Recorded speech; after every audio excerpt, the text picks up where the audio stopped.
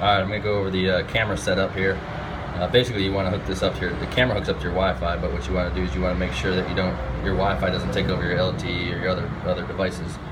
So the first thing you want to do is go into your app store here, and you want to download Wi-Fi AVIN. And then once you get that downloaded, you're going to have a little app come up, and then you need to go into your settings and turn your Wi-Fi on. And then once you turn your Wi-Fi on, you're going to see it pop up, Wi-Fi AVIN. I already connected to it, but the password's 12345678. And then basically once you get that connected to there, you want to hit this little informational button, and you're going to have all this under this DHCP tab.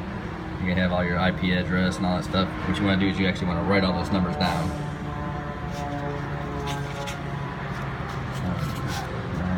168 7233.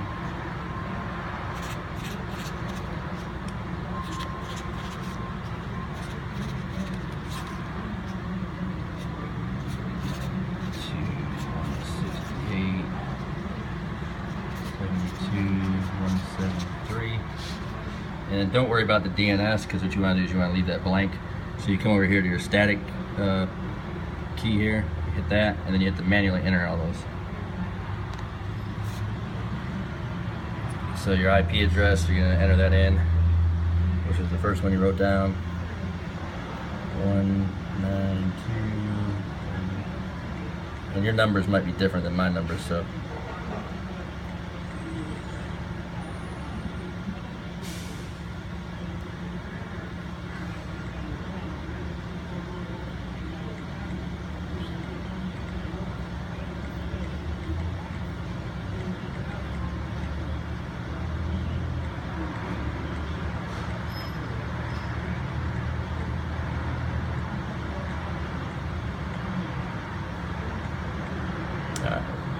And then once you get those in there, just leave that DNS blank. And if you switch back and forth, you'll see it's blank here.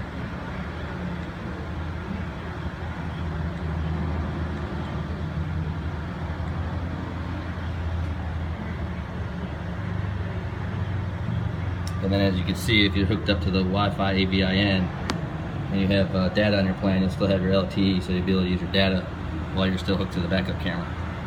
And then basically here, once you click on that app, hey, there I am. You'll have your backup camera right into the car.